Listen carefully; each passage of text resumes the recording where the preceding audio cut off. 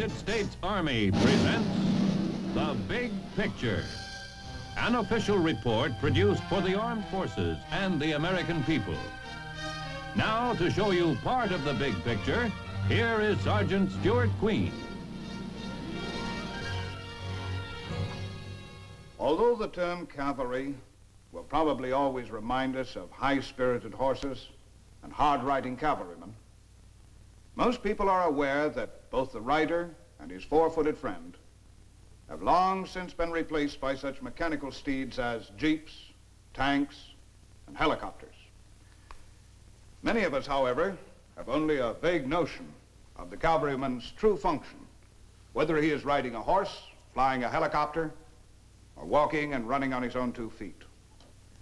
In non-technical terms, one of the cavalryman's most important missions is to find out exactly where the enemy is by entering the enemy's terrain and seeing for himself, and then reporting back to fast-moving forces capable of striking before the enemy can move.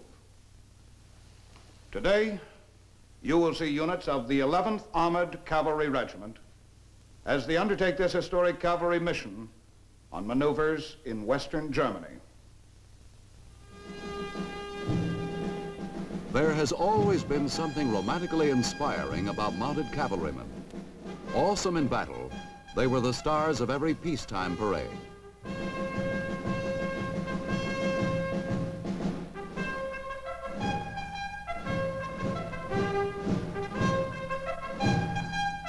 But behind the scenes, there were stables to clean, steeds to be fed, watered, and curried. A million household details usually overlooked by those who watch the parades, but a big part of the daily life of an old-time cavalryman.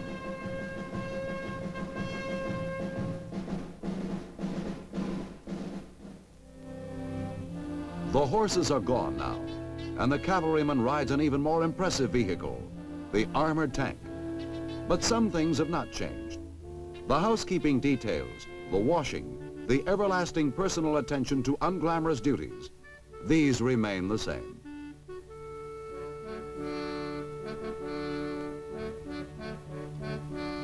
Another thing which remains unchanged is the cavalryman's need to be a first-rate geographer.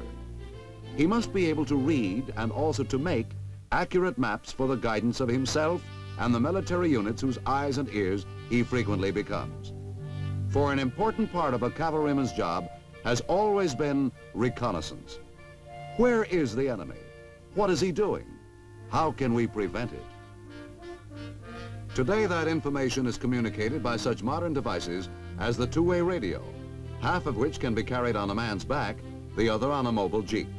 Once semaphore flags performed the task of communication on the battlefield. Today, they have been supplanted by electronic equipment such as this.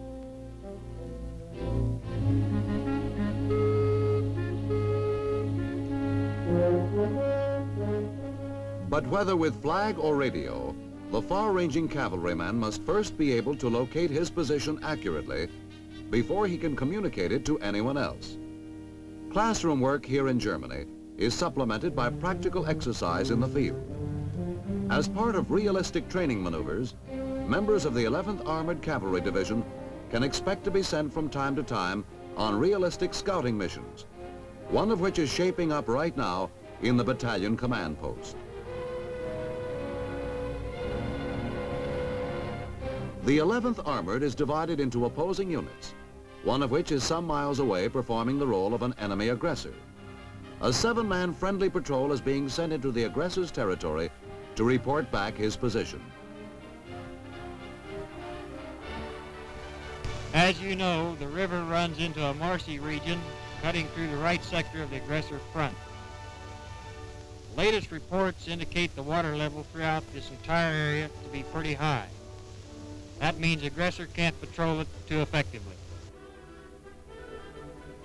Once a mission like this might have been accomplished by a small band of hard-riding horsemen, whose whirlwind dash behind enemy lines at night would, with luck, provide advance intelligence for a dawn attack by the entire unit. Tonight's journey will have the same purpose, but it will be accomplished by a combination of forced marching and transportation aboard almost every kind of vehicle except a horse. The mission is both a contribution to the overall maneuver and part of the patrol member's own individual training.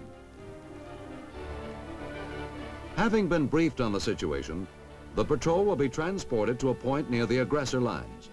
From there on, success or failure will depend on their own skill and ingenuity.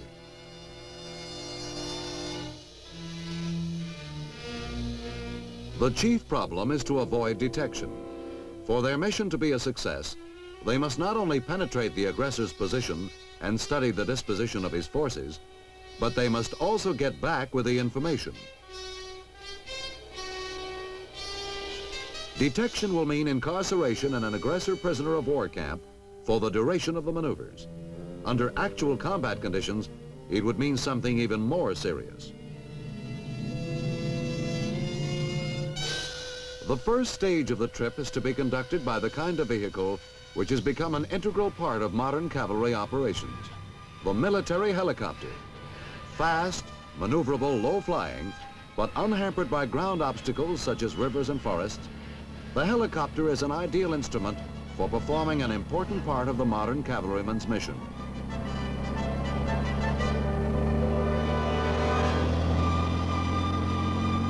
In the space of a few minutes, the helicopter carries the scouting patrol to the very edge of the aggressor's forward positions. Under favorable conditions, such a craft might easily carry a patrol well inside an enemy's position.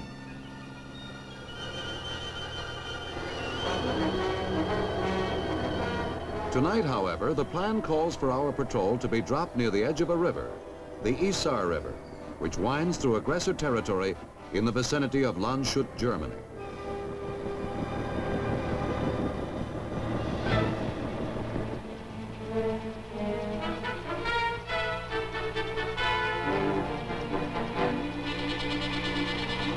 From here, they will proceed into the heart of the aggressor's key position by means of an inflatable rubber raft.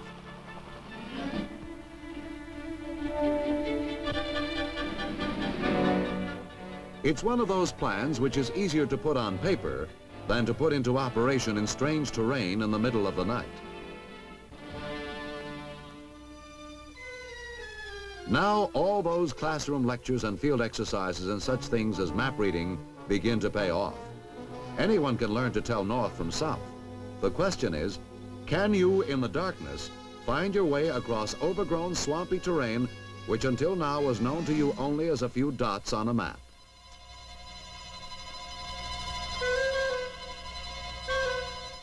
Finding your way through strange terrain is the simplest part of the job.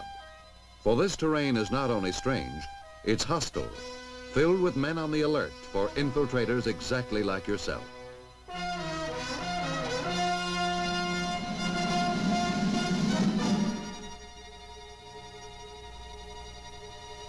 The raft was designed for just such heavy going as this. Lightweight and rugged, it can take a beating and still be ready to carry the 7 men and their weapons upstream against a strong current.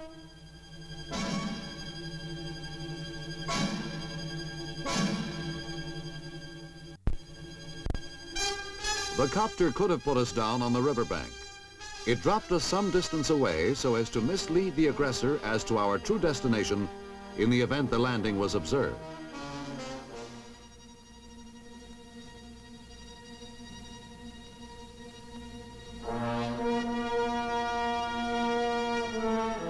Any aggressors rushing to the landing site have by now encountered an empty field. Tracing the members of our patrol would be a job comparable to locating the needle in that celebrated haystack.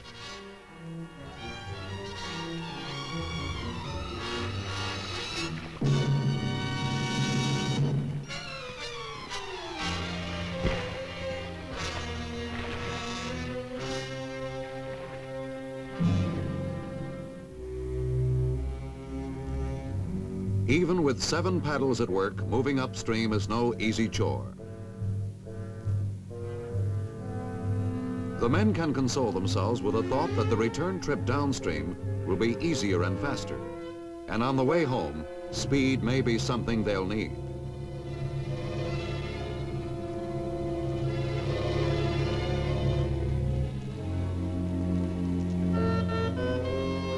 Landmarks along the shore, carefully pinpointed during the command post briefing session, now show that the patrol is nearing the first major objective of its mission.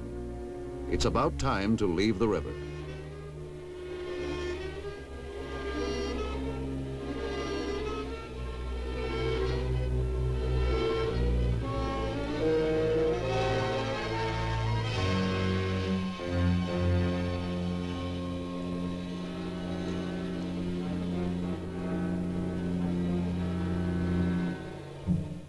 Everything seems quiet. There is nothing to indicate that the group has been detected.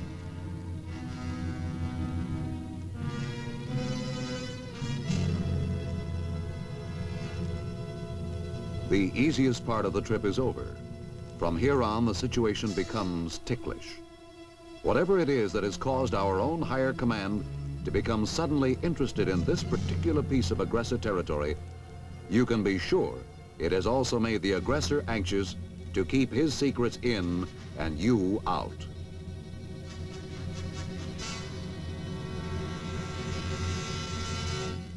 Four specific objectives have been assigned to the patrol for reconnaissance. And so the question is, where to begin? What do we look at first? And how do we get there from here with the least likelihood of being seen?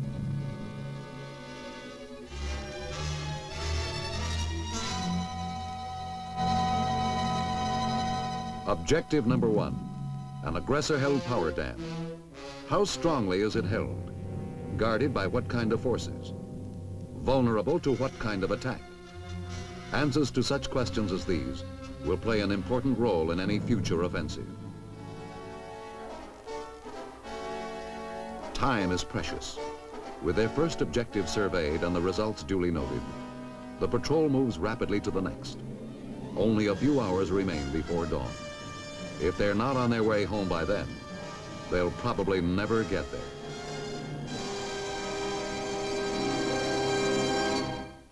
Objective number 2, a bridge which is an important link in the aggressor's network of roads. Again, the key questions must be answered, which will enable the commanders to plot an efficient strike against this enemy position whenever such a strike can best suit the purposes of the maneuver's battle plan.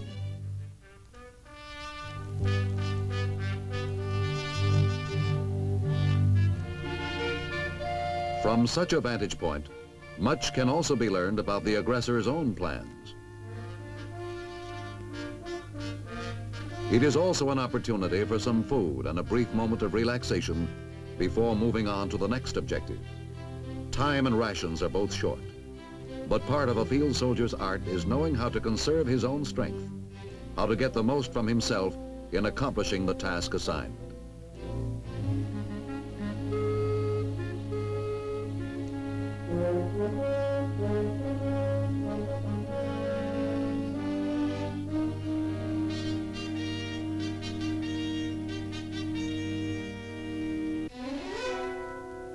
Aggressor forces in maneuvers such as these act as a fully equipped army within an army. They have their own weapons, their own plan of battle, even their own uniforms, and they play to win. Although one sometimes hears such exercises as these referred to as war games, it all has a serious purpose. It is one of the best known ways to give Army units field practice in the doctrine they have studied during training. For example, an astute military observer watching the movement of traffic over a central bridge or highway can tell much about the kind and number of armed units in the vicinity.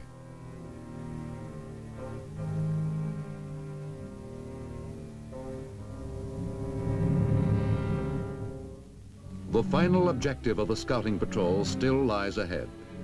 They have accomplished the not inconsiderable feat of penetrating heavily patrolled aggressor terrain and remaining undetected for several hours while observing his key positions. But all of this will have been for nothing if they failed to get the information they have gathered back to their own command post. And before this can be done, they must still reach their major objective.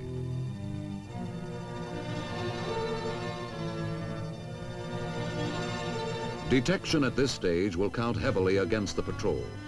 A single enemy unit might be overcome or outmaneuvered, but the incident would alert the entire aggressor force.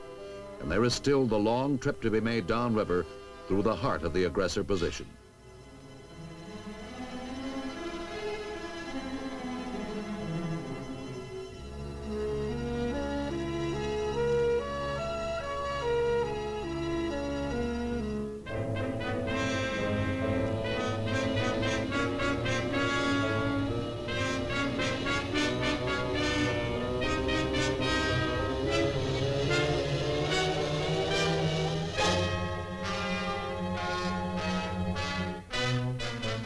Finally, here it is, the main reason for making the long and difficult journey. The aggressor is building up a heavy concentration of missiles in a wooded area which defies aerial detection. Friendly intelligence knew these missiles were in the area. Now they can be pinpointed exactly. Under the ground rules of the maneuver, if the aggressor can get his missiles within striking distance and keep them there for a prescribed time, he will claim credit for a successful missile strike. If friendly forces move against him before he is into firing position, his missile attack will be judged a failure. The patrol must get an accurate fix on the missile park's location and as much information as possible about the kind and quantity of missiles being employed. Clues as to how long this buildup has been going on and how much longer it seems likely to take are also good military intelligence. The patrol has what it came for. The next problem is to get the information back to the command post.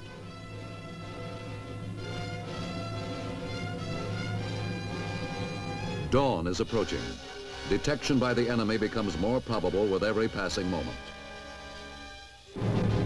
Finally, it happens. The aggressor has no way of knowing how large a force he has to deal with. He can be counted upon to bring up every man and weapon possible in his effort to turn back what might be the spearhead of a major attack.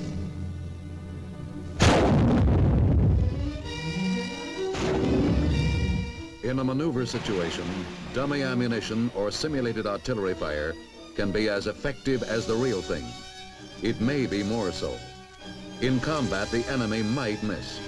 But in a maneuver, if he catches you where the probabilities are in his favor, he gets credit for having done the job.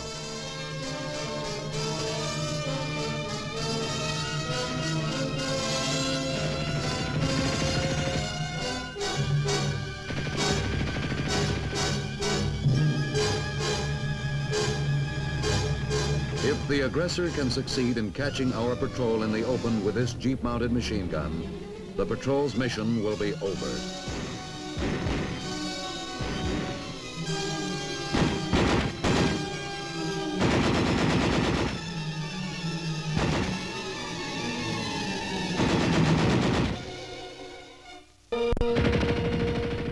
The patrol succeeds in reaching the river and the vicinity of the hidden raft. If the aggressors haven't already found the raft themselves, and if they don't rediscover the patrol's position, there may still be a chance of getting out. But those are big ifs.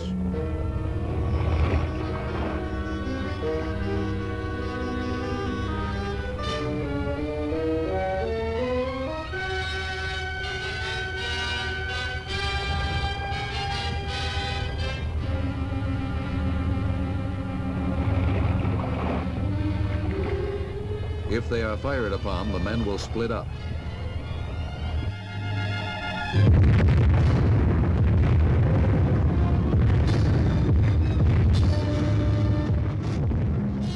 Regardless of what happens, it may be possible for at least one man to slip through with the information. That is now the sole objective, getting at least one scout back to the main unit with the data on the enemy positions.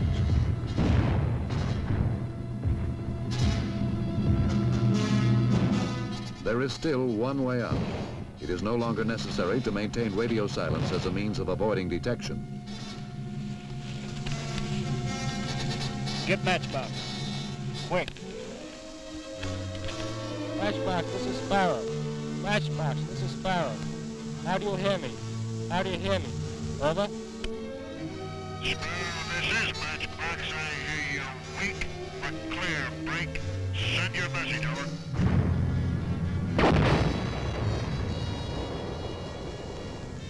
This is Sparrow. I hear you loud and clear. Great. Fire mission. Azimuth 340. Azimuth 340. At Tango Papa. At Tango Papa. 5590. Now that our presence is no longer a secret from anybody, we are free to call back for supporting artillery fire, to give the aggressor something else to think about.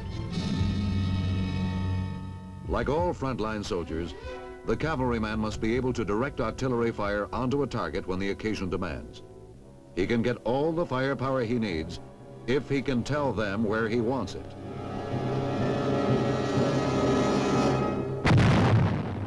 With supporting fire from friendly artillery, the situation changes, giving the patrol a few precious moments to recover the raft and make one final effort at escape.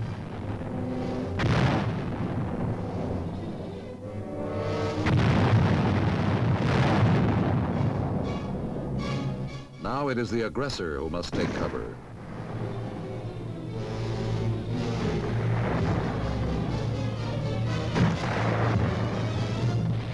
Out on the water, in the very center of the aggressor's position, the raft will be almost literally a sitting duck for aggressor marksmen along the shore. The only hope is camouflage. The raft will have to glide downstream, looking as much as possible like a floating brush pile.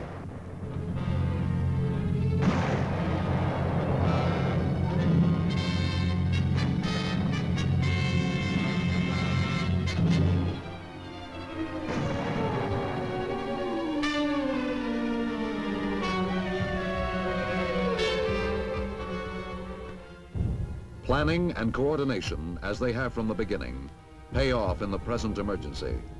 The 7 patrol members scattered, not in a panic, but according to a carefully prearranged plan. They are waiting now along the shore at various positions downstream from where the raft was hidden, waiting to be picked up by the patrol leader and his radio operator.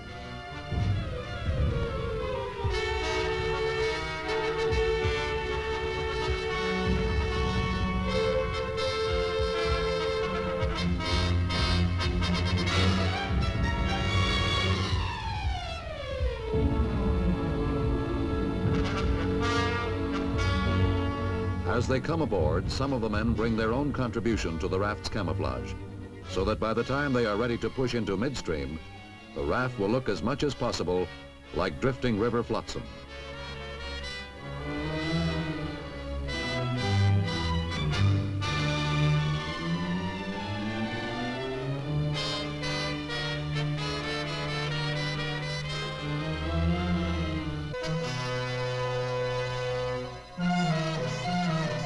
No complaints now about that long trip upstream at the beginning of the mission. For the entire success of the venture now depends on being able to drift noiselessly downstream past aggressive sentinels.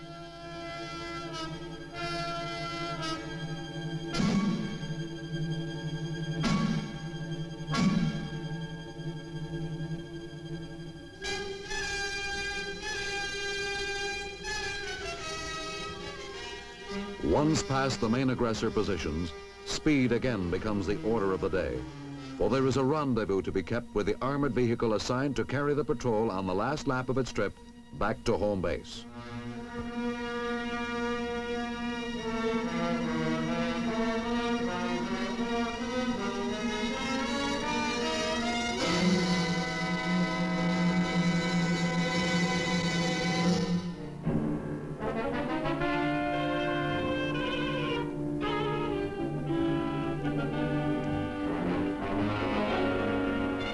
Mission accomplished, almost.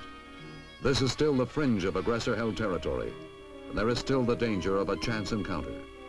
A single quick operation, and the raft becomes just another piece of collapsible rubble.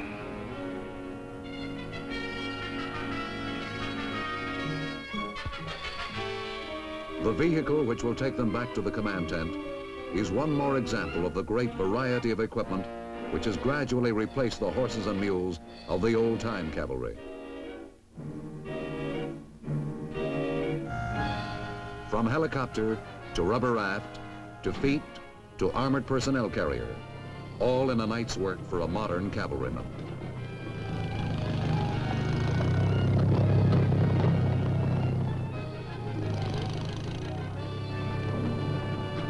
now the mission is accomplished. Back at the command post, the patrol prepares to deliver its report to the battalion officers.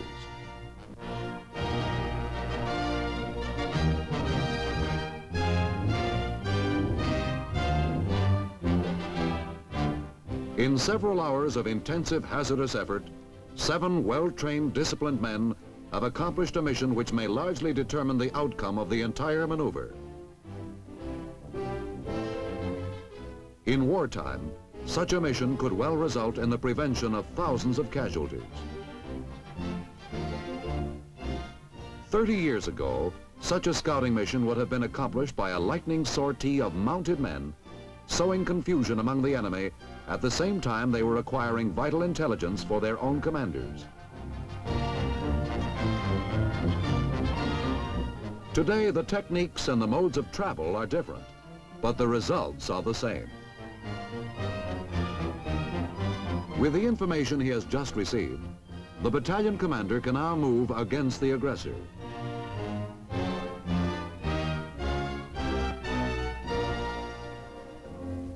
As tanks of the 11th Armored Division begin turning over their engines, friendly forces all over the area are being alerted to their parts in a coordinated offensive.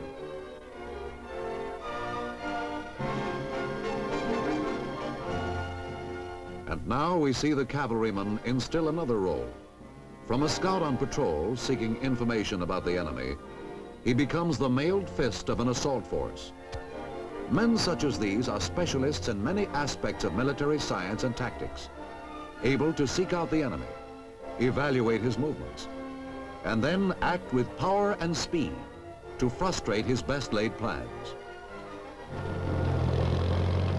The aggressor will shortly be under heavy armored attack, his missile emplacements destroyed before the first missile can be launched.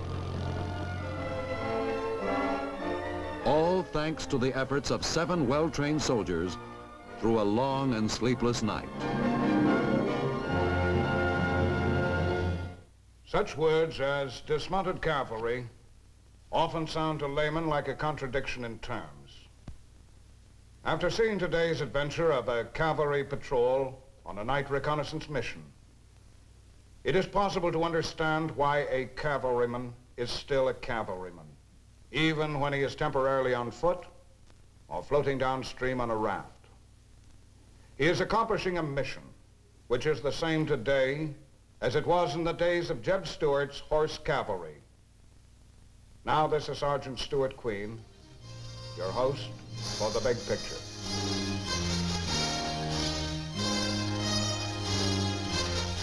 The Big Picture is an official report for the armed forces and the American people. Produced by the Army Pictorial Center. Presented by the Department of the Army in cooperation with this station.